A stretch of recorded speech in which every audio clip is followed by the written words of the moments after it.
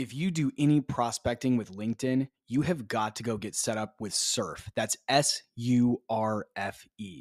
It's a tool you can use to add new contacts to your CRM system directly from LinkedIn in seconds.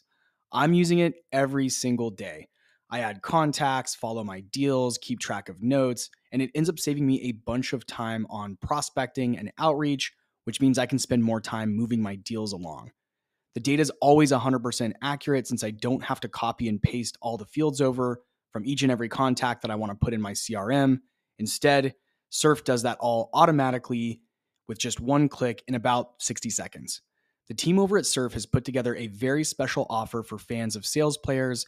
There's a link down in the show notes, and you can use the promo code JWSurf5. Don't forget the E at the end of Surf. That's JWSurf5 for 5% off your first year. Don't spend another minute doing things manually. Go get set up with Surf.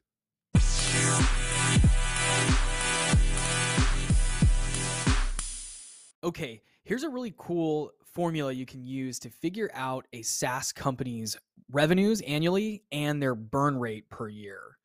And here's a couple of use cases for why you'd want to know this information. Story time. So I had a listener reach out and he mentioned that he's got potentially 3 different job offers coming his way from 3 different early stage SaaS startups. And he asked, what criteria would I go about looking at to decide which one to pick? Now, I could do a whole episode on back channeling the hiring manager or comparing the different salary and commission offers and the stock equity plans and those kind of things. I will definitely do episodes about some of those topics in the future. But for now, I just mentioned to him, hey, one really quick test you can run that'll give you some qualitative data around the health of the startups is this trick that I'm about to share. So this comes from the SaaStr blog, and that's run by Jason Limkin.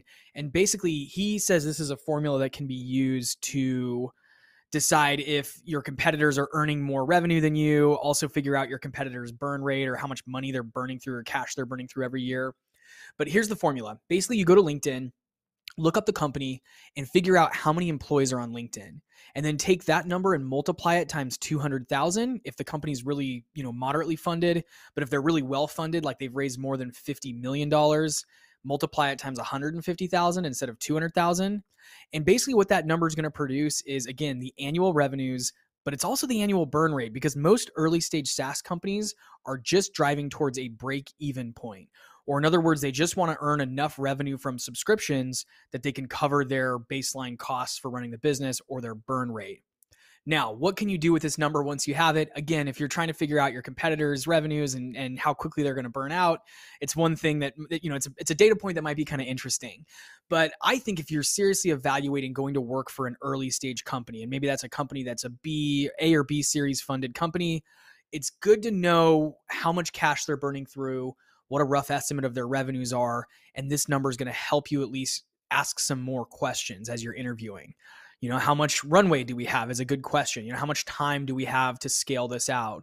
Have we achieved what's called product market fit? Or in other words, do our customers understand why they need us or why they should consider us, right? So those are all challenges that founders typically have to figure out. But a lot of times in these early companies, founders think they can just outsource that and bring in a sales rep to figure that out for them. That's usually not going to work out well. And that's why I think having some data around the health of the startup is valuable. So once again, that formula is just multiply the number of employees on LinkedIn times 200,000. This works for really any SaaS company that's not already publicly traded. Once they're publicly traded, it can be a little bit more nuanced. It's probably relatively accurate, but this works best for early stage startups that have not yet IPO'd or gone public. And typically the bigger you get, the more nuanced the SaaS business becomes, because then you start to incorporate in things like services and, managed services or implementation services and some of those other revenue line items. But early stage, it's usually the focus is just getting the SaaS subscriptions down and scaling that out. That's why this formula works. So number of employees on LinkedIn times 200,000, that'll give you the annual revenue of any SaaS company, but it's also the annual burn rate or how much money they're spending every single year. Hopefully that helps someone out there who's either looking at their competition or looking at some job opportunities in an early stage SaaS company. Thanks so much for tuning in. I've got a secret weapon for you that's going to skyrocket your sales without the unnecessary headaches that come along with using one of the big player CRM systems. That secret weapon is Close CRM. Now let's face it, We've all been there. We've used a clunky, confusing system that kind of makes you want to throw your laptop out the window. Well, fear not. Close is here to save your time, money, and sanity. Close has all of the powerful sales tools you need, minus the drama, to manage your leads, track your deals, and crush your targets effortlessly. It has calling, emailing, SMS, multi-channel sequences, and it even has meeting tracking built right in.